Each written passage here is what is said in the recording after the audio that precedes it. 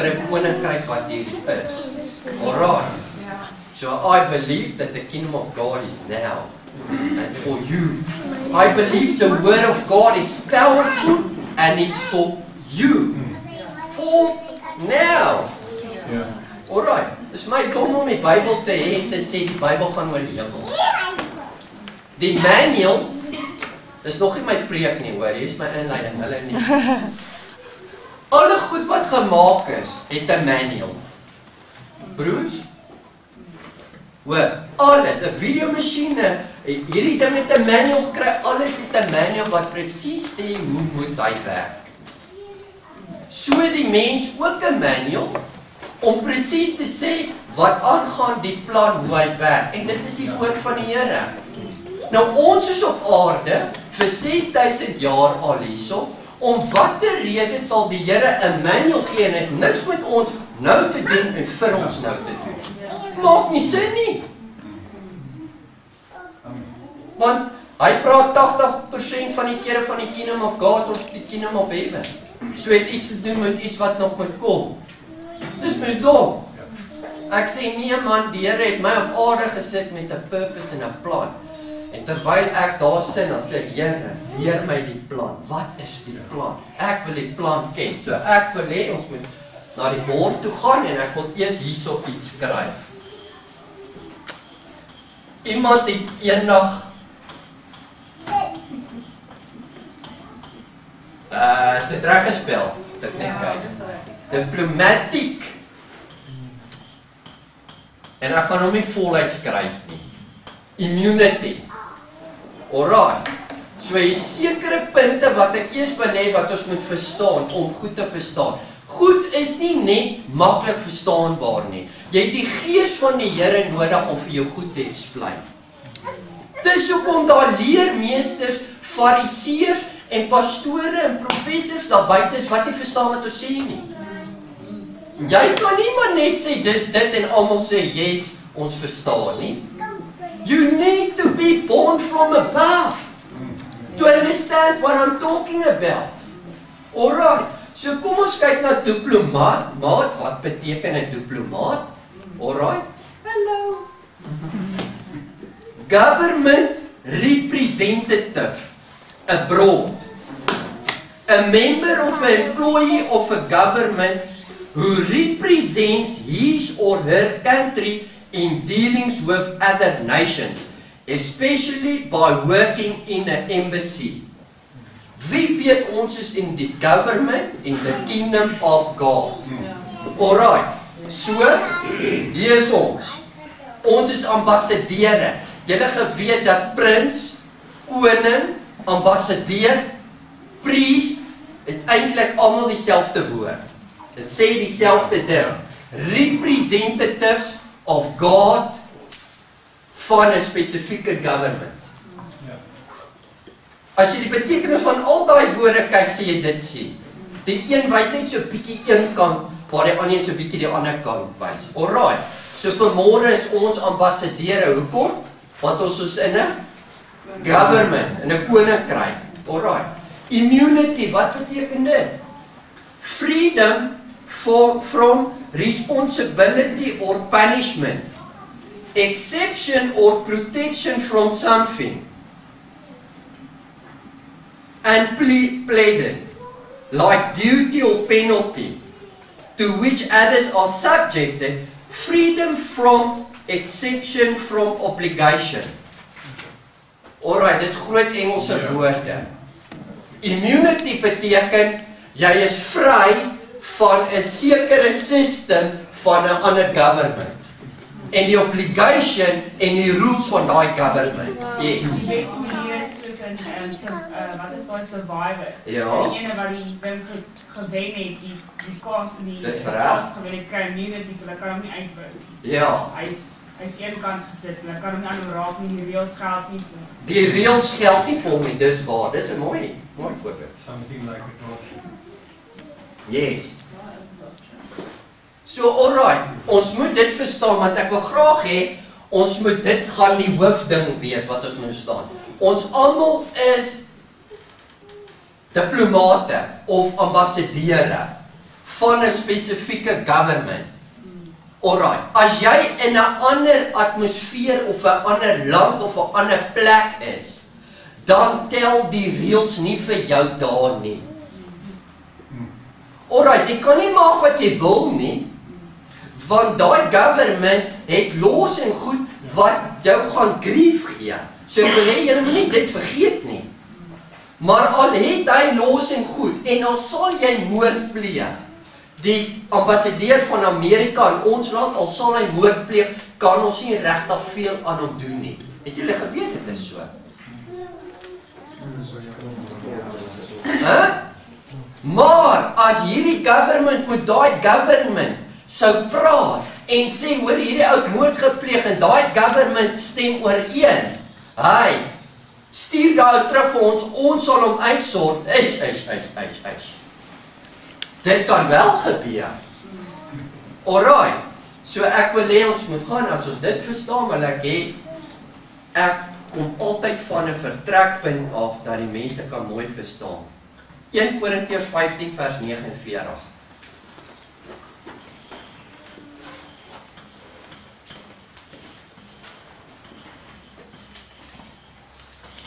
Dis altyd my vertrekpunt. My bediening se naam is True North, want ek sê ons moet terugkom na die regte vertrekpunt en van daai punt af redeneer.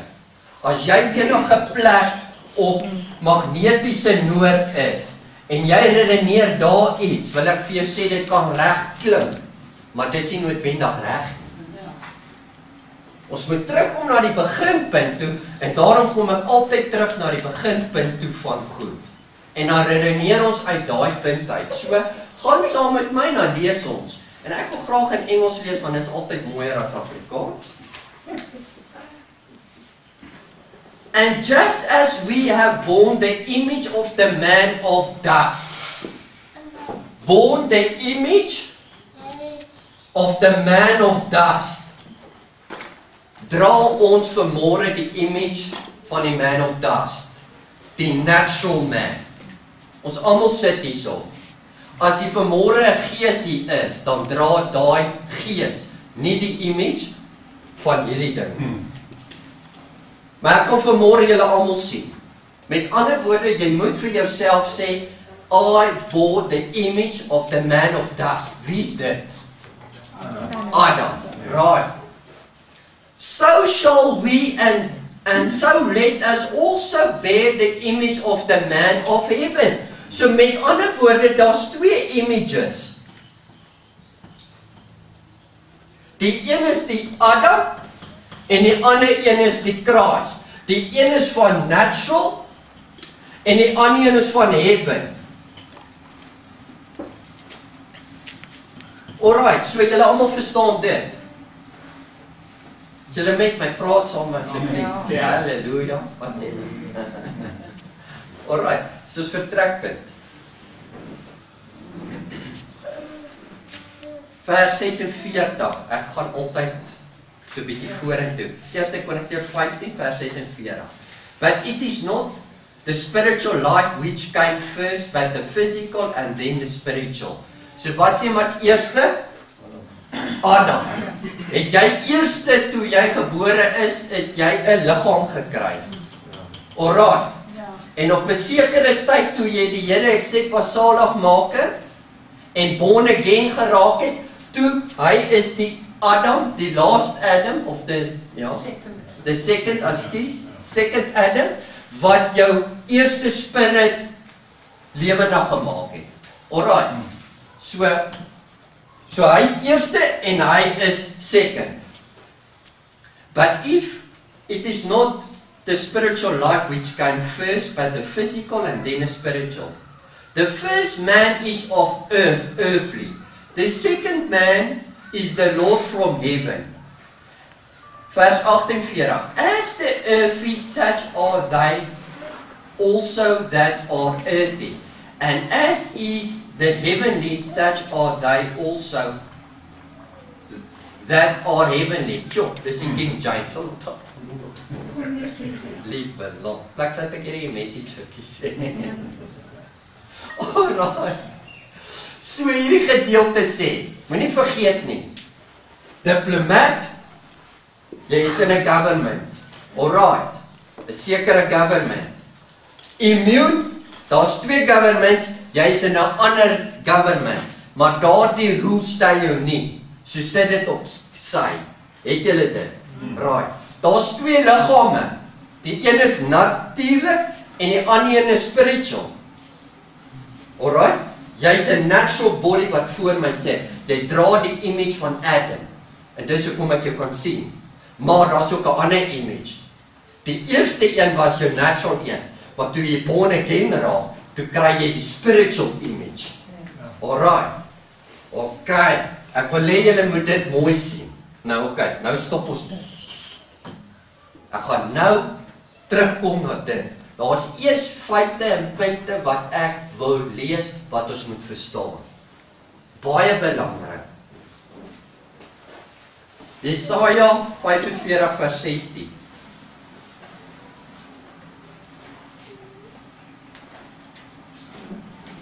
Ek praat my hart omdat die mense so ver daar agter sit.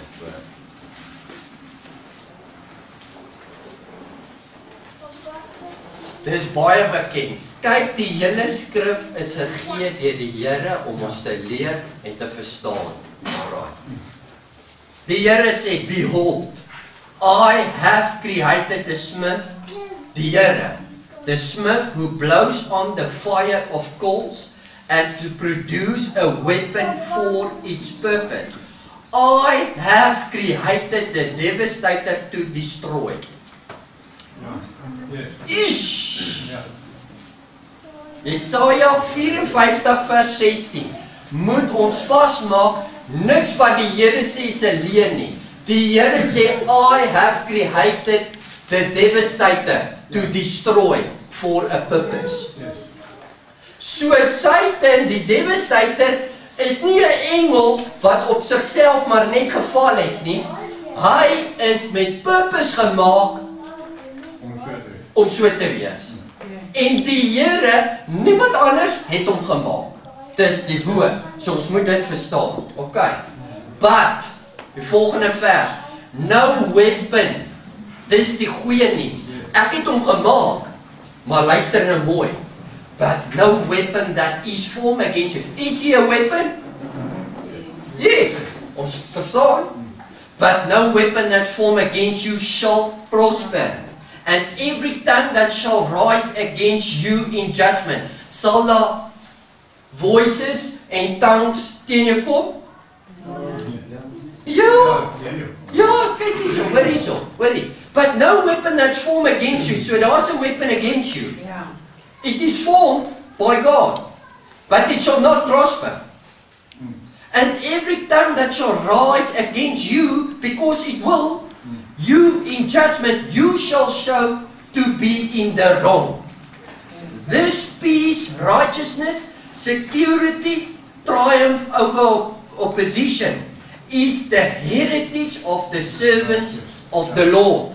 You as ambassador, those in whom the ideal servant of the Lord is reproduced. This is the righteousness or the vindication which they obtain from me, says the Lord. Alright, so ons maak dit vas. Ek wil dit hierso skryf. Earthly, natural. Spiritual, Christ. Jy dra daai image, natural, en jy dra daai image. Alright. Die devastator, ek sê daarso dev. Laat dit mooi kan verstaan word. Devastator word van die Here. So ons moet dit nie vergeet nie. Maar dit het 'n purpose. Okay, het 'n purpose. Right. Daar's 3 ander enemies. Want sien, ek kan nie met julle hieroor praat as ons dit nie verstaan nie. Okay. Ek moet vir julle dit sê. Daar's 3 ander enemies wat ek wil hê en die kerk verstaan dit so min wat niemand teach hulle dit nie. Die pastore lees die skrif, hulle preek lekker en dit is awesome. But someone needs to explain it dat ons dit kan verstaan. Daar's 3 enemies en dit is nie baie maklik nie. wat ek wil hê, waarna ons moet kyk, en dit is naamlik vinnig. Sin. Die tweede is, as jy, jy mag net so 'n bietjie oog hê. Jy is jou grootste vyand, jy's waar. Kom mense. Alright, ja, kyk dit. En wat is die ander een? Nee, dit sluit dit in. Sin, law, en dit. Alright.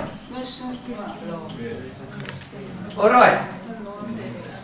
Sin, law, en dit is die drie goed wat enemies is heiliglik van ons. Dit is nie sommer maar net maklik nie, want ek het nou nie vanmôre tyd om in diepte rondom elkeen in te gaan nie, maar dis baie complicated as die gees van die Here nie het nie. Ek kan net vinnig vir julle doen, om vir julle iets uit te wys. Onthou, ons praat van die image, en ons praat van die image. Oom Eddie, jy verstaan.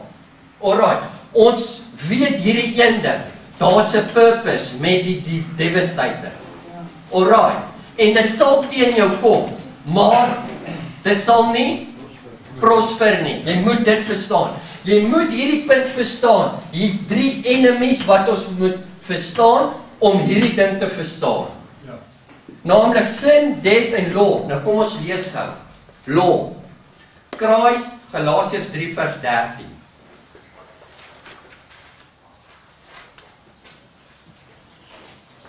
Christ redeemed us from the curse of the law by becoming a curse for us, for it is written, cursed is everyone who hang on the tree. So die law is a curse. Die ouens van die law in die kerke lees eintlik 'n curse.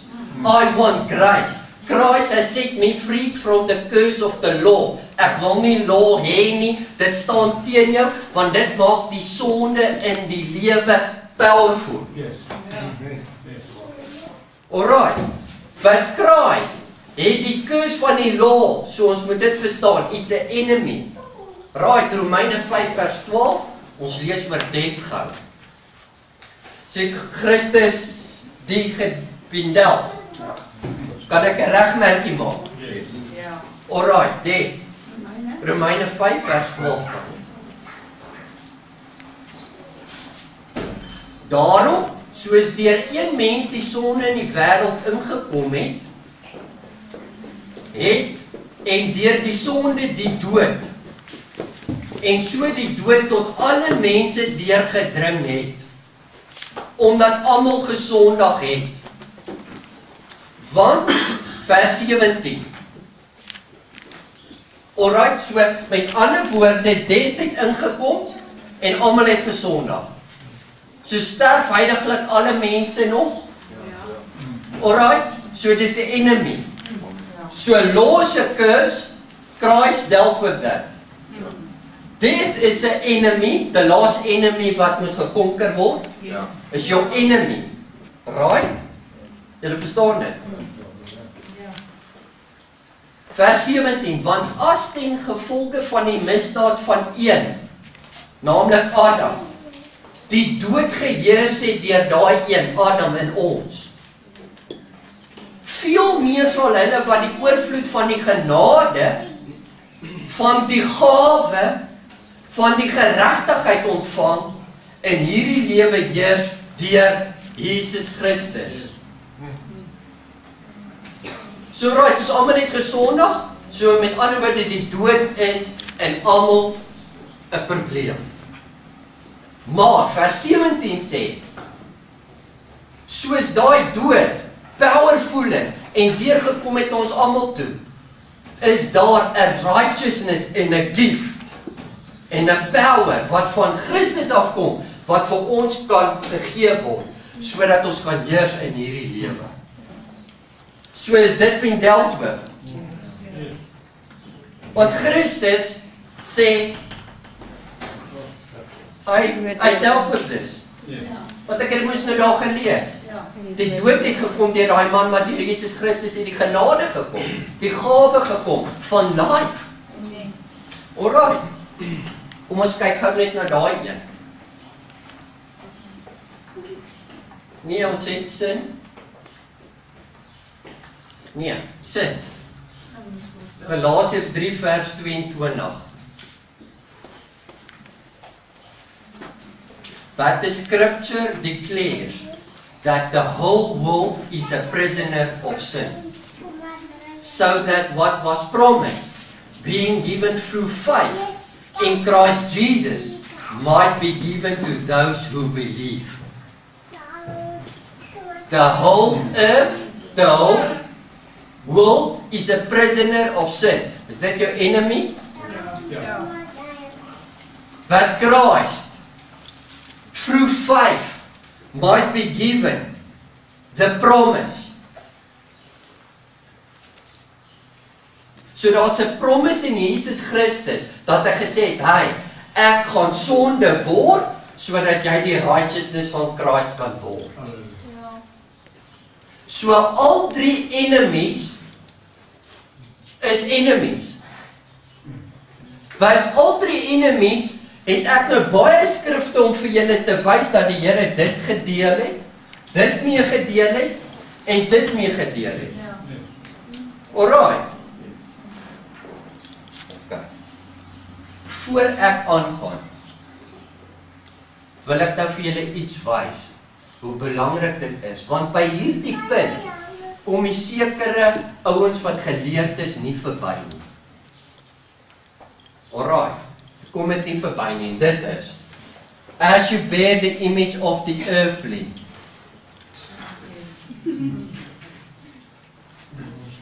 let us also bear the image of the heavenly.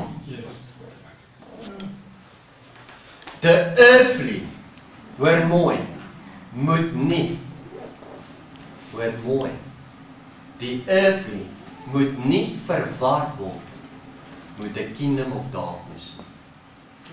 Nee. Yes. Dis 'n kwaai ding wat ek nou hierso sê. Julle hoor wat ek sê? Hoor mooi. Die earthly, die natural Adam, dit is 'n probleem. We bear that image. Want julle sit voor my. Maar ons moet die image bear. Maar moet dit nie verwar met die kingdom of darkness die een nie. Want die is 'n natural. Die Here homself het Adam in die natural gemaak. En hy het jou 'n natural body gemaak en jy's goed. En hy's lief vir jou. Maar ek wil vanmôre sê daar's 'n decay in hierdie natural body wat niks te doen het met die kingdom of darkness nie.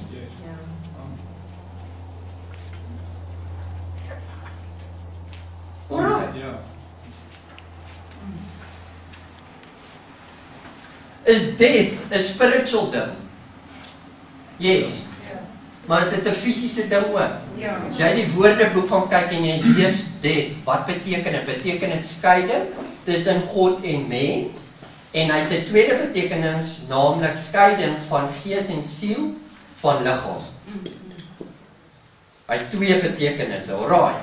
Met ander woorde, death lê in die kingdom of darkness. Want wie het die Here wat power gehad het oor die death gaan meedeel? Satan. Alright. So kyk hierso. Die een wat beheer het oor death, het die Here been dealt with. So dis in die kingdom of darkness 'n groot probleem. Maar ek wil vir julle sê, daar is 'n decay, want ek gaan dit nou vir julle lees, omdat Adam gesondig het daar 'n decay ingekom in hierdie dimensie, die natuurdimensie, wat ons ook moet werk.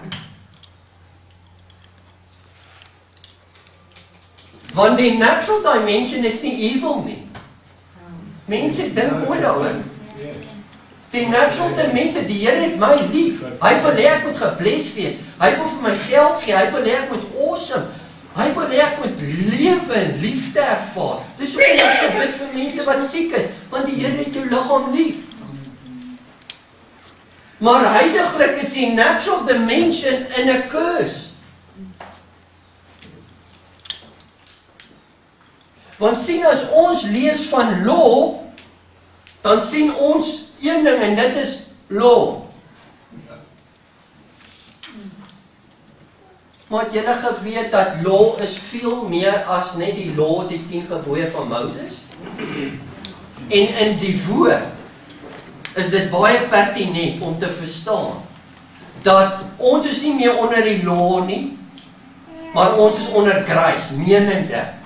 Ons kan nie meer die Here nader deur 'n wet nie, maar ons kan hom nou net nader deur belief, deur genade, om na hom toe te kom. Maar is daar nog los? Daar's nog baie los in die natural dimension. Ek het 2 jaar terug op die leer op die dak gestaan, en groeps, daar gly die leer, en ek val. En ek vergrys my haak. Lê in pyn. Ek's 'n kind van die Here aan, been born again since 7 years of age. Hier lê ek in pyn. En ek kan nie verstaan, maar wat gaan nou aan nie? Hoe's die duiwel nou teen my? Nee, die leer het gegly, want daar's 'n earthly law, naamlik wat opgaan kom af. Gravity. En of hoe jy dit dinge wil sien. Ek is onder 'n law van ek kan nie oor 'n rooi lig ry nie. En ek gee 'n law vir my dogtertjie wat sê sy mag nie met 'n skêr hardloop nie. Sy is onder law.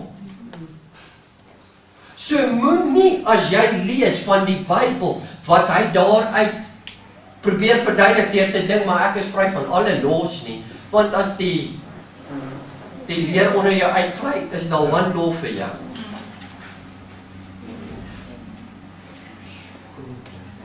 Grond toe. Kan julle hoor, so dit is bietjie complicated is wat ons dink, ons is nie meer onder wet nie.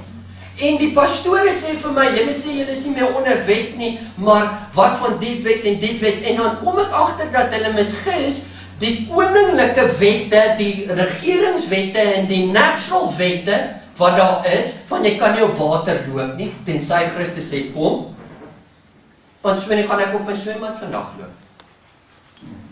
Maar ek dra nog die image. Julle hoor. Staan ek onder sekere los, maar is nie noodwendig dat jy dit hoef aan te aanvaar nie. Ek wil net vanmôre wys, jy staan nog onder hierdie dinge. Maar nie onder die law van Moses nie. Om die Here te nader nie. Jy staan nie onder hierdie ding spindelt hoof in die spirit dimension, want dit kom van die kingdom of darkness af. Maar omdat Adam gesondig het, dit in die hele natuurdimensie in beweging kom ek eerste.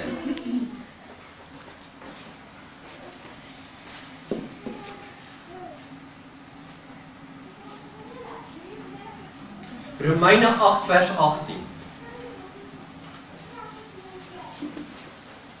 En dan 19 en 20 gaan ek so lees. Is julle nog alraai? Ja. But what of that? For I consider that the sufferings of this present time are not worth being compared with the glory that is about to be revealed to us and in us and for us and conferred on us. The sufferings of this present time. Weet jy waarvan praat hy? The sufferings. Hey, Paul is 'n kind van die Here. Is hy in die kingdom of light? Ja.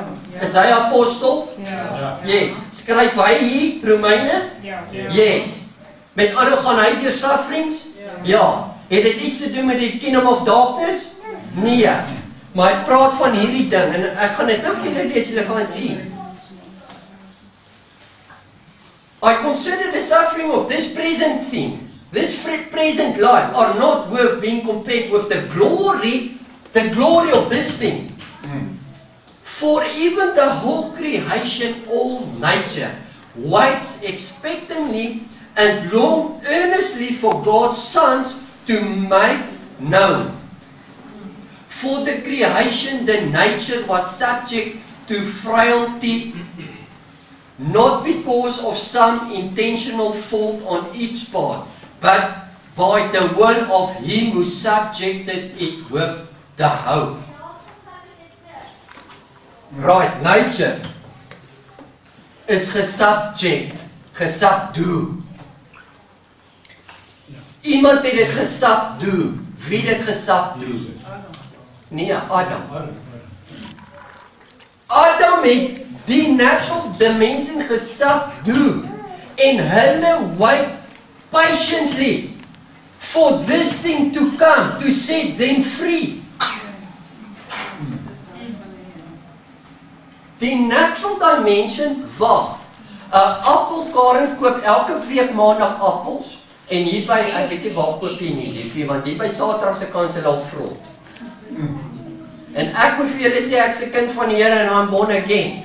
En ek toets daai appel om vir hom te bid dat die decay moet change, maar dit werk nog nie lekker nie.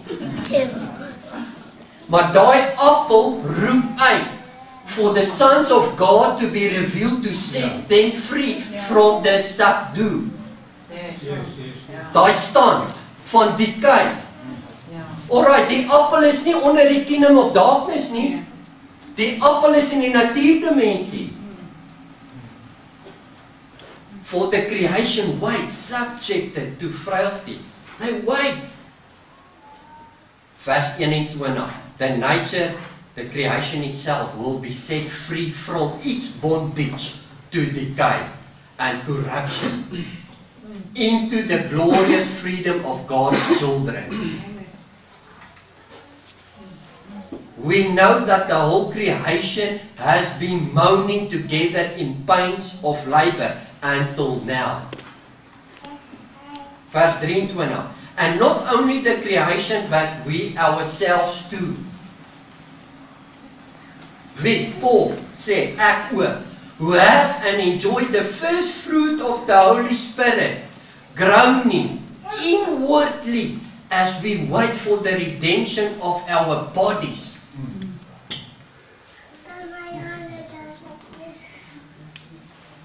Man, ek wil vir julle sê, die profet wat vanmôre siek lê, het niks te doen met die kingdom of darkness nie. Is dit die kyk wat Adam in die natuurdimensie losgeraak het en dit het in ons bloed ingevaar en vandag dra ons hierdie image. Maar ek het nuus vir julle, dis nie nodig om dit te aanvaar nie. Of dit 'n tyd nie, al lê dit daar. Because we are not from this government. Al loop ons in die government, al loop ons in die natuur, loop ons nou volgens 'n ander government, wat hoop daar is, wat lewe bring, sodat ons die hele kingdom of darkness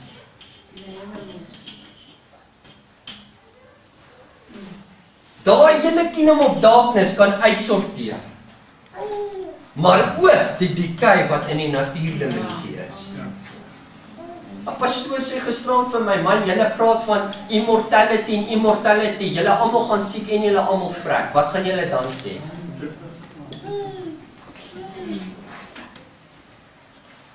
Dan kan ons niks sê. Dan kan ons seker niks sê. Maar as ander mense wat na ons kom, wat sal wys hoe het ons gereed? Ja, maar nou Tannie, nou sê hulle, hoorie, julle moet verstaan, Paul, daar was nie 'n man soos hy gewees nie. En al hierdie groot godsmanne en veral ons generals, God's generals, kyk hoe awesome was hulle gewees en hulle het dit nie ingegaan nie. Nou wie is jy om te sê dat jy hoef nie dood te gaan nie?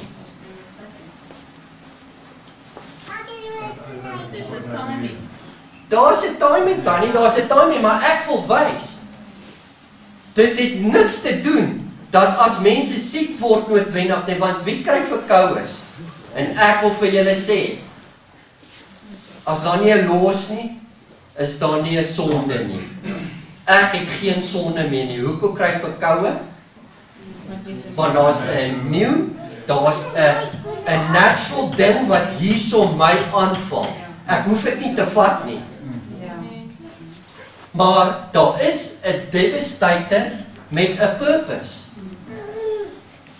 So we sien noodwendig 'n evil ding nie. Ek wil wys dat dit 'n natuurlike ding kan wees wat ons ook moet weerstaan.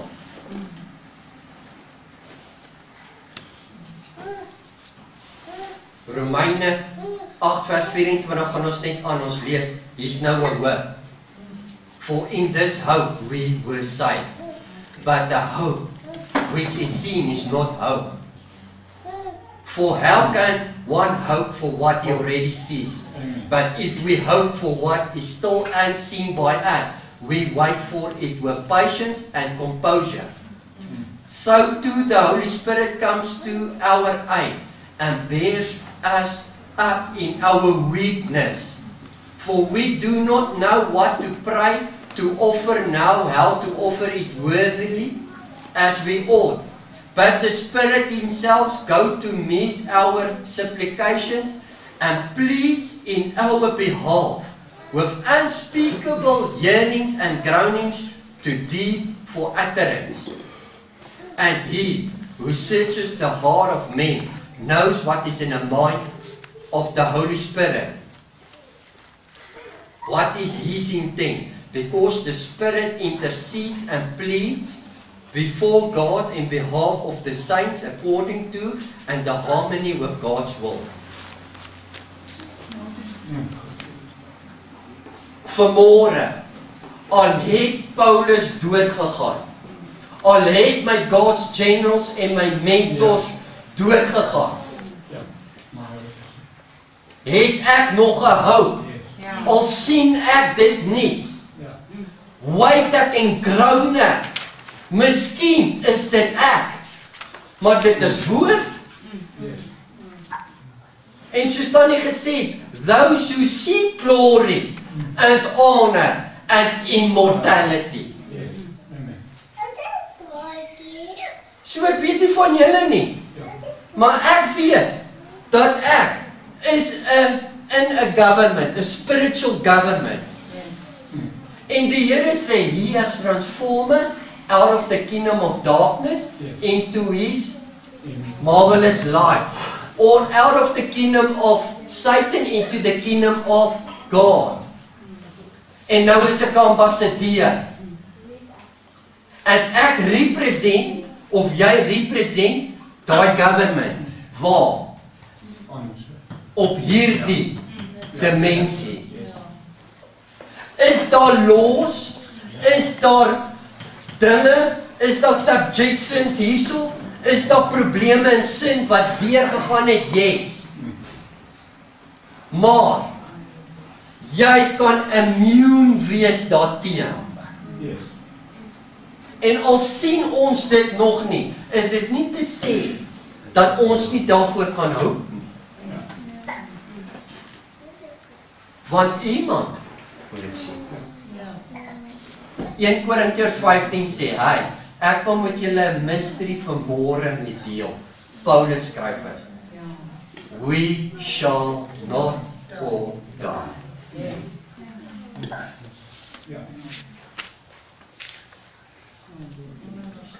Die goed is baie meer komplikeerd as wat ons dink. Want het jy geweet, sonde is, jy moet altyd die vraag vra teen wie sondig jy? 'n ander pastoor sê vir my, julle sê julle het nie sonde en julle het sonde en wat? Waarvan praat julle? Ek sê vir julle almal het sonde, sê ek nie, wag so 'n bietjie, laat ek jou verduidelik. Voor die Here se oë het ek nie sonde nie, want die Bybel sê. In Johannes, 1 Johannes, ek het nie meer sonde nie. Maar vra altyd die vraag vir jou af, teen wie sondig jy? Want ek kan sê, ek het nie voor die Here sonde en ander righteousness of Christ, maar as ek Marcel se goed vat, dan sondig ek teen hom, dan het ek sonde teenoor hom. Wie moet my vergewe? Nie die Here nie, hy. Jy kan teen jouself ook sondig. Jy kan teen jou medemens sondig. So So meestal as ons sê jy het nie meer sonde nie, dan praat ons van jy het nie meer sonde in God se oë nie. En as jy in totaal en al liefde kan leef, het jy ook nie meer sonde teen jou medemens of teen jouself nie. Ja. So jy kan vry wees voor die Here en sy oë, want ek sondig nie met hom, want ander righteousness, ek het grace aanvaar, maar nou tree ek verkeerd teen my vrou op. Sonde beteken net merkmis. Dis nie so erg nie. En jy kan maklik die merkmis, maar ek het nodig dat sy sê, Martin, ek vergewe jou.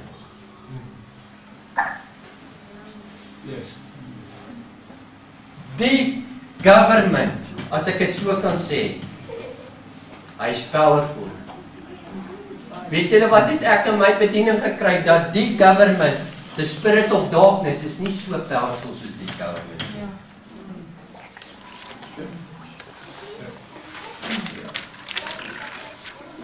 Toe ek 'n skoolbediening gehad het, het ek kinders gehad wat sataniste was en daai goed. No problem. No problem, hulle sit voor my en sê, wat is die storie? Hulle vertel my waarmee hulle betrokke geraak het, al die sataniste en goed. Dan sê ek, raai, daar's net een manier met Jesus Christ het sê, as Lord en Savior. En wanneer ek vir hulle bid, instantly maak die Here hulle gesond, hulle heel, hulle vry, bring hulle na hom toe en alles is reg. Instant, no problem.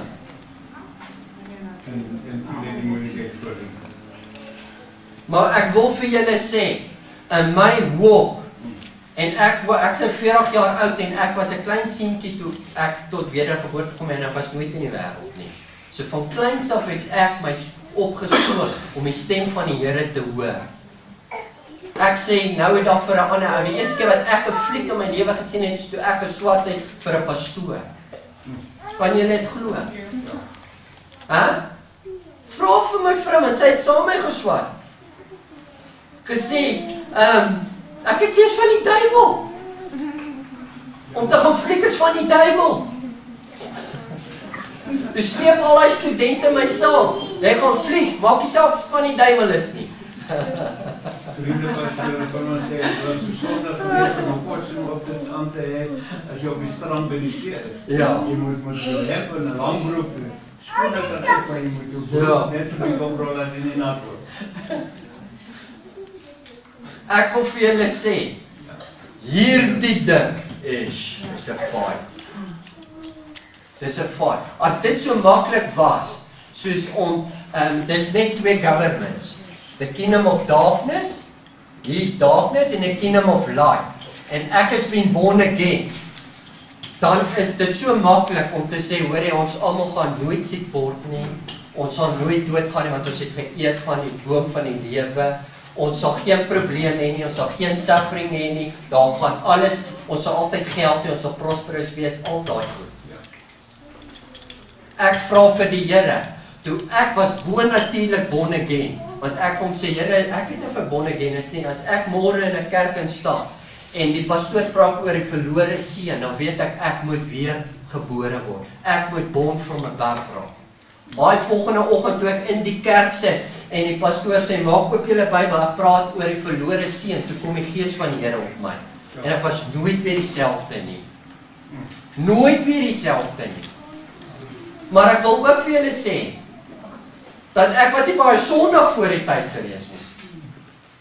Want toe ek 3 was en my ma het tot bekering gekom, so ek het elke aand in die kerk gesit. Ek het nie tyd gehad om te Sondag.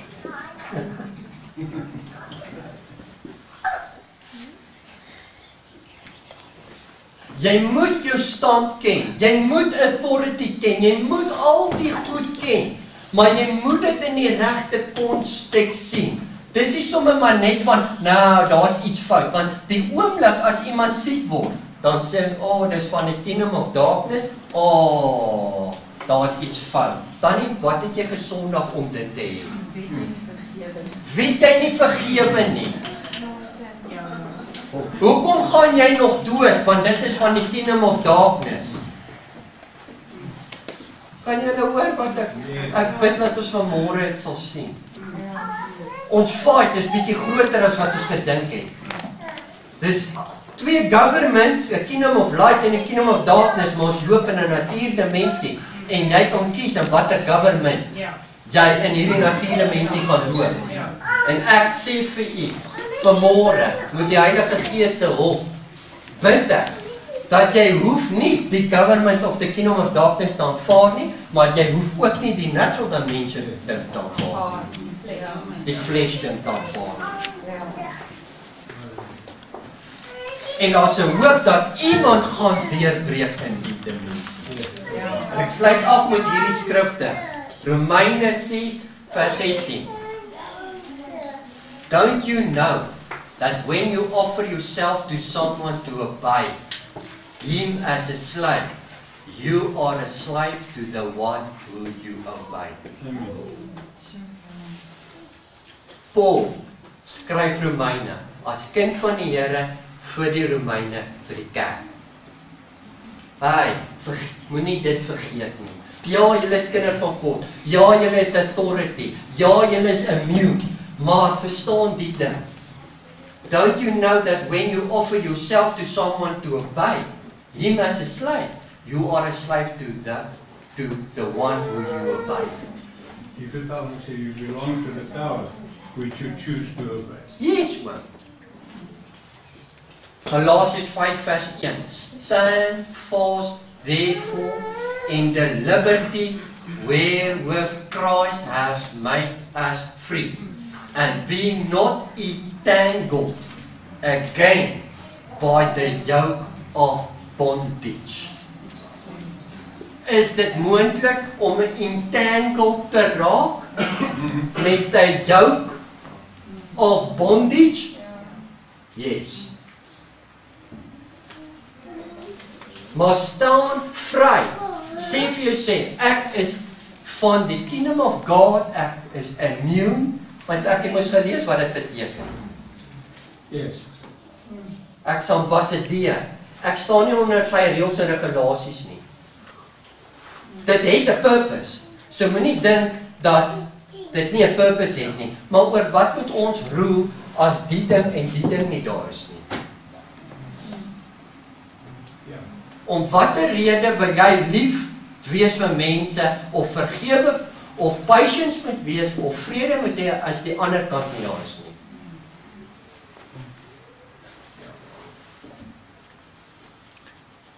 Maar staan vry, want ons hoef nie onder dit te gaan nie. Mag die Here hierdie generasie van ons wat voor ons sit, deurbreek. Daar pastore wat my so kou, liewe, ek wil net een van daar wil ek op die water loop. Ek het 'n klip daar in my jaar. Sê ek, Here, sien jy daai klip? Hy moet 'n brood word. Ek moet hom afneem. Of wil ek dit op YouTube sit? En ek wil dit op Facebook sit? En ek wil dit vir die hele wêreld wys, daai klip het brood geword. Ja. Dan gaan ek my swembad se seil oopgooi, laat ek op die water loop. Hoe gaan ry? Nee. Dan gaan hulle almal sê, nee, sê ja. Ek is immune, ek is van 'n ander government. Fight it. Fight the good fight of faith. Amen. Be blessed. Ek sien ons vrae, yes. As jy moet kies om wedergebore te wees, en dan is hy nie meer onder die wet en alles nie, as hy Jesus aanneem. Maar wat van soos klein kindertjies wat nie kan kies nie, omdat hulle nog te klein is?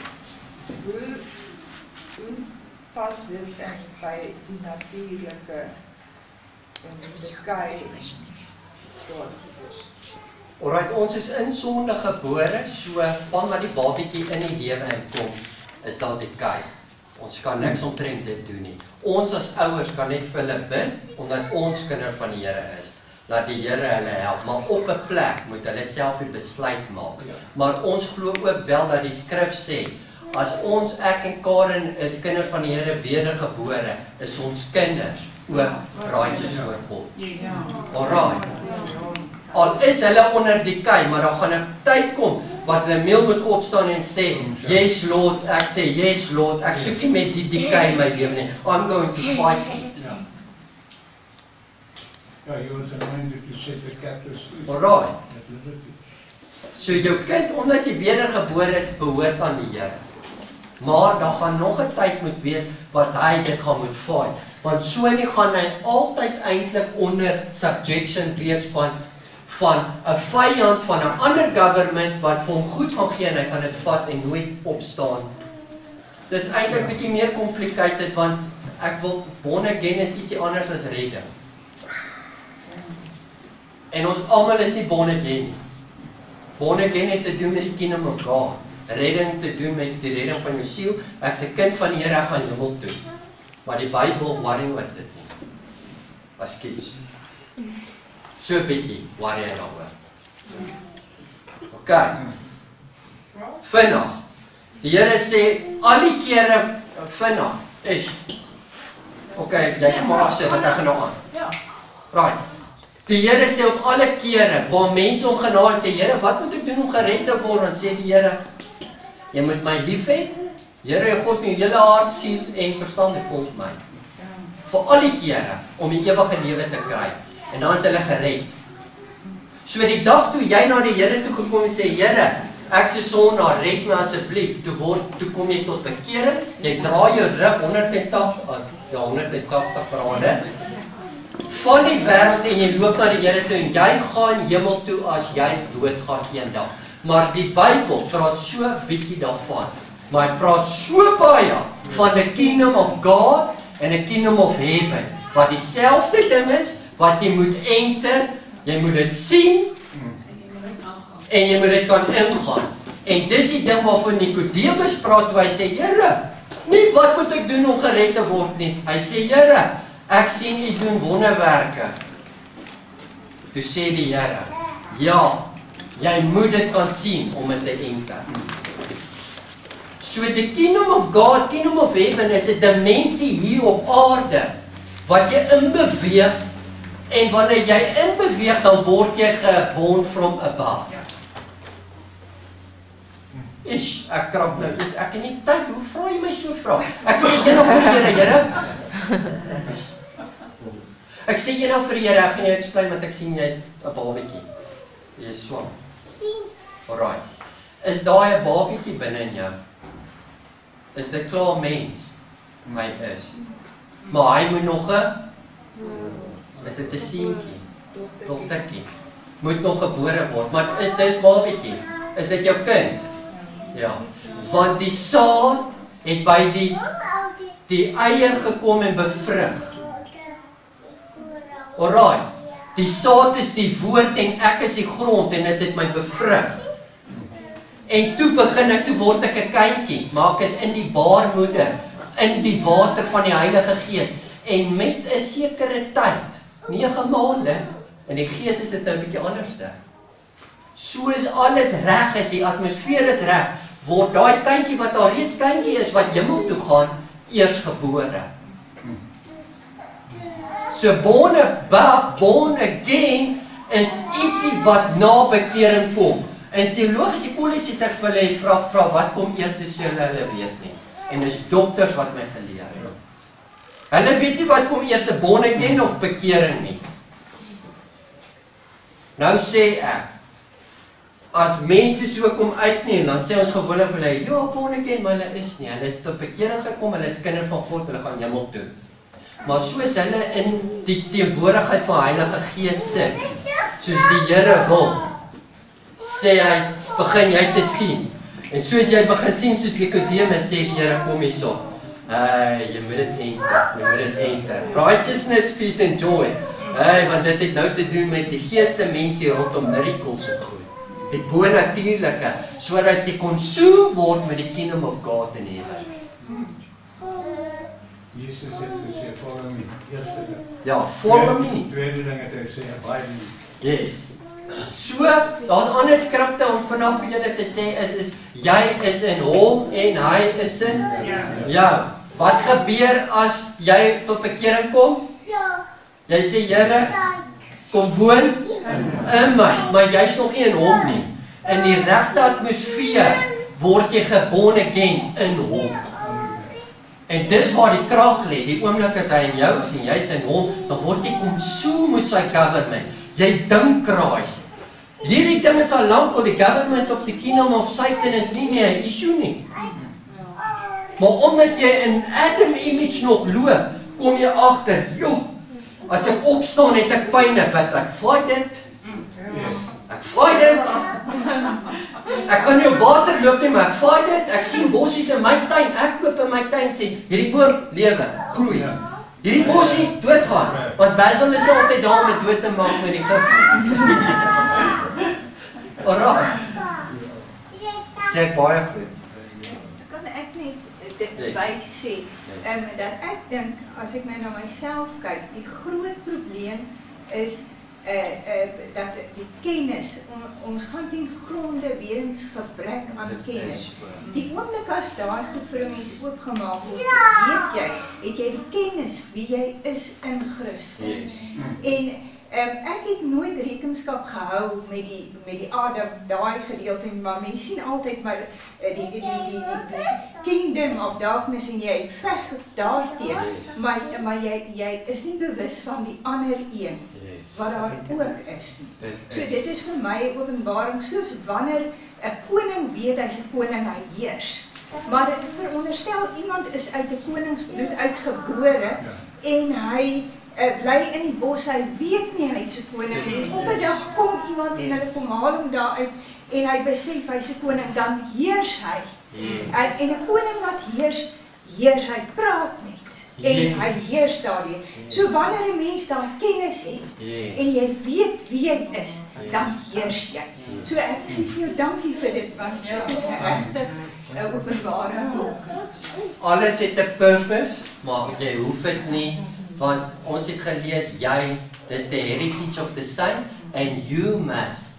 Onthou julle Jesaja, wat ek gelees het, die devastator kom van hier af, met 'n purpose, but you must staan teen hom met jou meld. Alright. En woord. Dis reg, ja. Dis baie mooi geëxplain, maar dit is so. Min mense sien dit en daarom omdat hulle dit nie kan sien, die fight hulle die duiwel. Ek het die duiwel baie gefight. Kyk, ek het geestelike oorafvoering baie goed gedoen. Baie goed, vir jare lank. Tot die Here vir my gesê, wow, stop die bid, jy het niks meer met hom te doen nie, en hy het niks met jou mee te doen nie. Ek wil jy moet begin heers oor die dimensie. Die Adam binne in ons. Eendag toe sê die Here vir my, weet jy wat is die probleem? Die Adam is die image wat heiliglik in die tempel sit en rein as God. Die natuurdimensie rein heiliglik in die tempel van God as God. En hy moet gereveal word, the man of sin, Adam.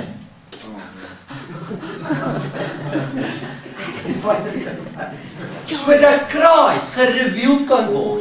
Nou is daar teaching na buite oor the man of sin is 'n anti-kris, 'n letterlike ding wat eendag in 'n tempel moet sit in Jerusalem sodat hy moet rule oor mense. Daar's nie meer 'n tempel nie. Hulle wil nou 'n tempel bou, dan wil hulle offers begin sodat die anti-kris 'n offers kan stop. How stupid can you be? Sorry, sit ons af. Dis jy af. Kan jy hoor? Want die anti-kris gaan in die tempel van God sit, en daai tempel, dis nie ons, dis 'n geestelike tempel, dis nie 'n letterlike tempel nie. Die Griekse woord is nie letterlike tempel van daai tyd nie. Is die spiritual tempel, sit daar iets en rein in die spiritual tempel. En dis die man of sin, die image of Adam is the man of sin. As we bore the image of Adam, the natural man, the man of sin. Want ons almal het gesondig deur this man, the man of sin. So and let us also bear the image of the Christ, the heavenly one. So ek wag nie meer vir 'n letterlike anti-kris wat nie gaan kom nie, want die tyd is uit, kan ek vir julle bewys. Dis ver uit. Om in 'n tempel wat nie bestaan nie te sit, om offers wat nie daarmee is nie te stop, sodat die Here daai man kan verwyder, sodat hy eendag fisies kan homself reveal. Ag, liewe Lord.